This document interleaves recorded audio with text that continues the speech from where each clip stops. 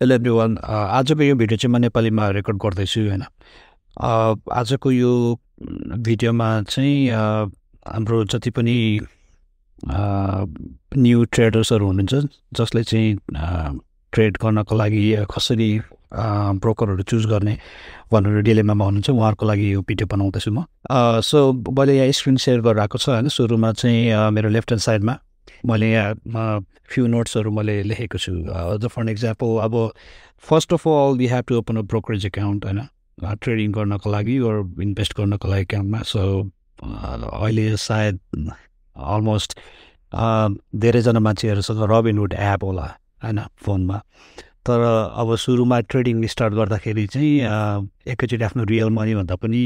म चाहिँ paper ट्रेडिङमा focus गरेर यो भिडियो बनाउँदैछु सो ब्रोकरेज अकाउन्ट हैन कस्तो टाइपको ब्रोकर युज गर्ने त भन्ने क्वेशनमा चाहिँ अब आफ्नो ट्रेडिङ स्टाइलमा डिपेन्ड हुन्छ हैन जस्तो अब तपाई ट्रेडिङ स्टार्ट गर्दै हुनुहुन्छ कि स्विङ ट्रेडिङ गर्दै हुन्छ कि ओर even for long term investment हैन त्यसपछि अब जस्तो डे ट्रेडिङ गर्ने हो भने चाहिँ अब दिनमा for example 3 or more trade लिनुहुन्छ हैन किनकि त्यसमा पीडीटी रुल हरुको कुराहरु आउँछ हैन प्याटर्न डे ट्रेडरको कुराहरु पनि आउँछ अनि त्यसपछि अब स्विङ ट्रेडिङ गर्ने हो भने अब फर एक्जाम्पल आज यो वीक एउटा ट्रेड ओपन गर्नु होला प्लस नेक्स्ट वीक क्लोज गर्नु होला फेरि अर्को ओपन गर्नुहुन्छ होला हैन त्यो कुराहरु पनि ध्यान दिनुपर्ने हुन्छ अनि प्लस अब नेक्स्ट कुरा भनेको चाहिँ लोकेसन हैन तपाई युएसए बाट ट्रेडिङ गर्दै हुनुहुन्छ कि क्यानाडाबाट गर्दै हुनुहुन्छ कि सम अदर कन्ट्रीज किनकि ब्रोकरहरुको चाहिँ डिफरेन्ट कन्ट्रीज लोकेसन अनुसार रिस्ट्रिक्सन हुन्छ हैन कुनैमा युज गर्न मिल्ने हुन्छ कुनैमा युज गर्न नमिल्ने हुन्छ त्यो चाहिँ अब ब्रोकरहरुको वेबसाइटमा इन्फर्मेसनहरु लिन सकिन्छ त्यसपछि अब नेक्स्ट कुरा भनेको चाहिँ अघि मैले भने जस्तै तपाई कुन लेभलमा हुनुहुन्छ त अहिले ट्रेडिङको लागि हैन जस्तो फर एक्जाम्पल बिगिनर हो कि you are already familiar with lot of things हैन त्यो लेभलमा हुनुहुन्छ कि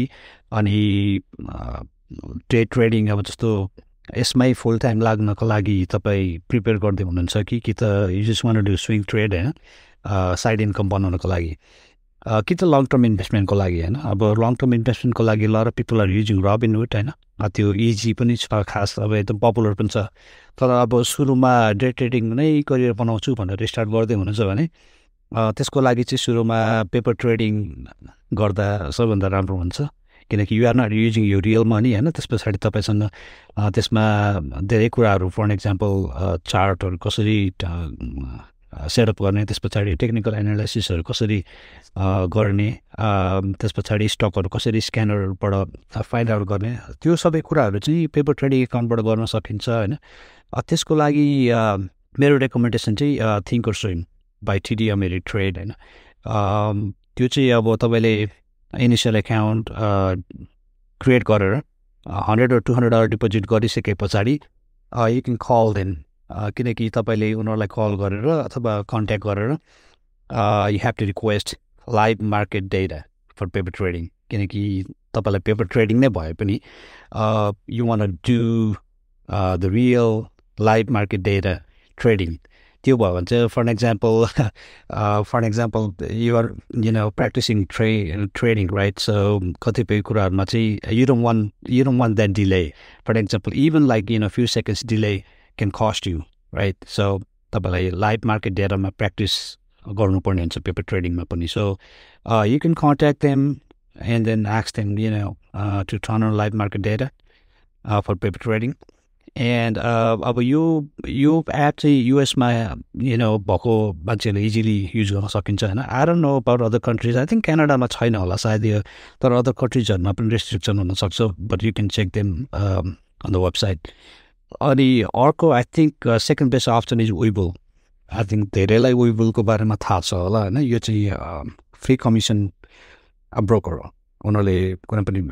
फिसहरु चार्ज गर्दैन तपाईलाई त्यहीबाट you can open an account सुरुमा हैन त्यसपछि you can start practising paper trading actually मेरो राइट ह्यान्ड साइडमा मैले यहाँ स्क्रिन ओपन गरेर राखेको छ जुन लेआउट पेपर ट्रेडिङमा पनि उनीहरुको एपमा चाहिँ डिफरेन्ट टाइपको पेपर ट्रेडिङ लेआउटहरु छ हैन for example default US stock paper trading layout अनि त्यसपछि अर्को डे ट्रेडर्सको लागि स्पेसिफिकली भनेर उनीहरुको कस्टम मेड लेआउट पनि छ त्यहाँ हैन फर एक्जाम्पल अप्सन्सको पनि छ अब अप्सन्सको बारेमा आई थिंक बिगिनर्सहरुलाई अहिले त्यतातिर ध्यान नदिँदा राम्रो हुन्छ किनकि यु आर जस्ट स्टार्टिङ हैन त्यसपछि अहिले पेपर ट्रेडिङमा प्र्याक्टिस गरेर त्यसपछि you can gain some knowledge अनि अब Webullको आई थिंक टेक्निकल एनालिसिसको लागि पनि एकदम राम्रो छ हैन सबै डेटाहरु प्लस अब उनीहरुको चार्टिङ सफ्टवेयर पनि राम्रो छ सबै कुरा मार्केट डेटाहरु लाई एनालाइसिस गर्नको लागि अनि अब लास्ट कुरा चाहिँ म यो जर्नलको बारेमा कुरा गर्न चाहन्छु हैन किनकि ट्रेडिङमा सुरुमा मैले स्टार्ट गर्दाखेरि यो जर्नल मैले गर्दैन थिएँ हैन त्यही भएर मलाई फर एक्जाम्पल मैले यो विक मैले 2-3 ट्रेड लिएँ भने कुनै ट्रेड लुज गरेर हुन्थ्यो कुनै विन गरेर हुन्थ्यो तर किन लुज गर्यो किन विन गर्यो भन्ने कुरा अहिले तुरुन्तै थाहा भए पनि after 1 week after 1 month you forget त्यसपछि यो जर्नलिङ चाहिँ किन इम्पोर्टेन्ट छ भने तपाईहरुले यो जर्नल गर्न अहिले सुरुदेखि नै स्टार्ट गर्नुपर्ने हुन्छ यो किनकि पछि गएर तपाईले आफ्टर ट्रेडहरु रिभ्यू गरेर कहाँ मैले के मिस्टेक गरे त त्यो कुरा यु क्यान रिभ्यू हैन just like any test or exams right एक्जामबाट आइसकेपछि रिजल्ट आइसकेपछि अब आई मिन हुन्छ नि I got like 80 out of 100 भनेपछि त्यो 20 पोइन्ट मैले कहाँ लुज गरेँ त भनेर तपाई गरेर रिभ्यू गर्नुहुन्छ नि exactly the same thing with trading जति धेरै रिभ्यू गर्नुहुन्छ आफ्नो मिस्टेक्सहरु नोट डाउन गर्नुहुन्छ यसले चाहिँ तपाईलाई फ्युचरमा हेल्प गर्ने हुन्छ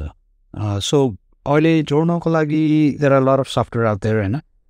पेड टाइपको सब्सक्रिप्सन टाइपको सफ्टवेयर हुन्छ तर अहिले बिगिनरहरुको लागि चाहिँ you can just use Excel spreadsheet or any other you know word document or note